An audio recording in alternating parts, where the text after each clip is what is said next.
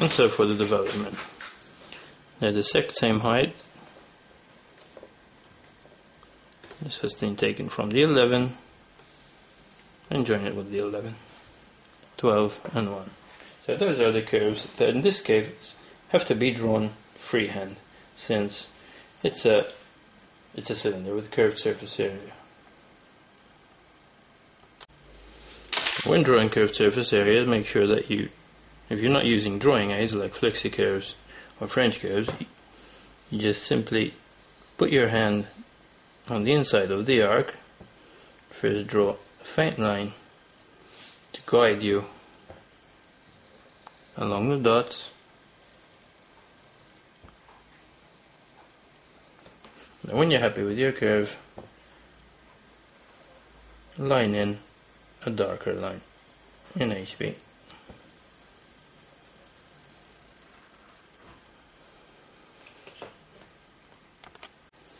Alright, turn your board or your arm so that you're always drawing from the inside of your curve.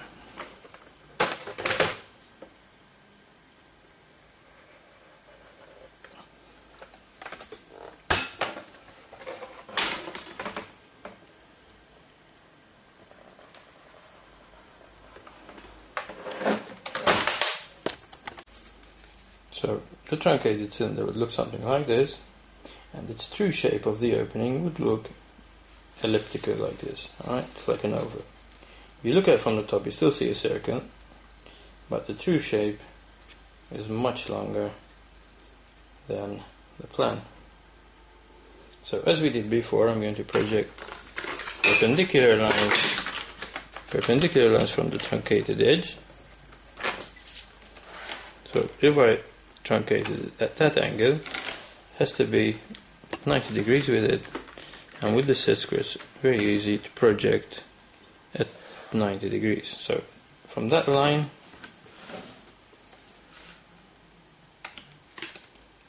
to this line,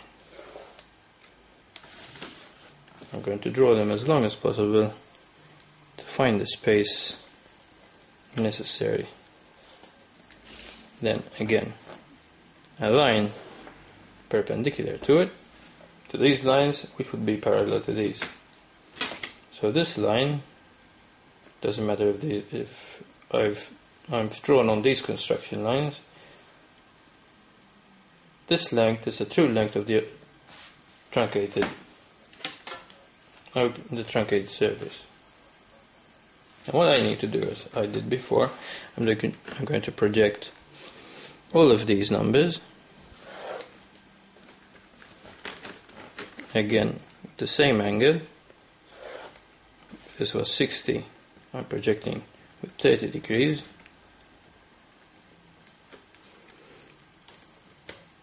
Before we had 45 degrees, so I projected with 45 degrees to get 90. And if it's at any other angle, you project 90 degrees. It's complementary. It's complementary angle. So as we did before, I took this line, which is the true length, from this edge. Now I need its width. The width remained the same. So I'm taking the width from the plan. Now this line here is the center line. It goes through the center of the true shape. So that is that line. All I need now is to find the height, the perpendicular height of each point. So number 2, just projected on the second line, is this far away perpendicularly from the center line. So I'm projecting it, I'm taking it to number 2 and I'm marking it on the same line.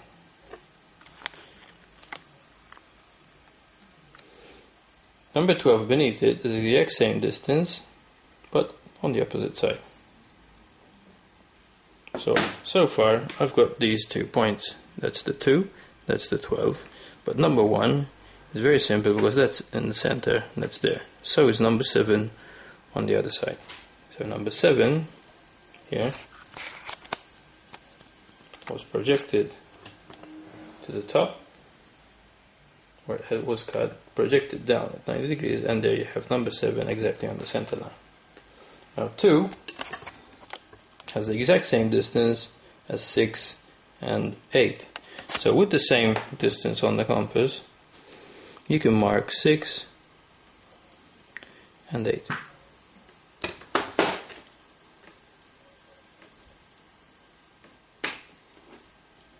Three, 11, 5 and 9 have the same distance. So from this distance, from the center line, perpendicularly up to 3,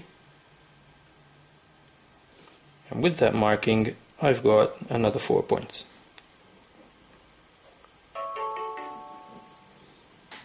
Coming. So I've got 3 and 11, 5 and 8. The last 2 points are 4 and 10, the diameter, the radius, which then will give me the diameter.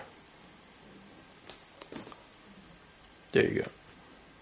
All I have to do now is line in the outline of the true shape, as I did before.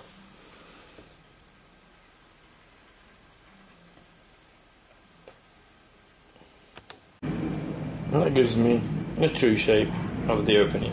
Remember, perpendicular distances taken from the center line to the point. From the center line to the point, perpendicularly. And then taken again from the center line to that point to find its thickness, its width.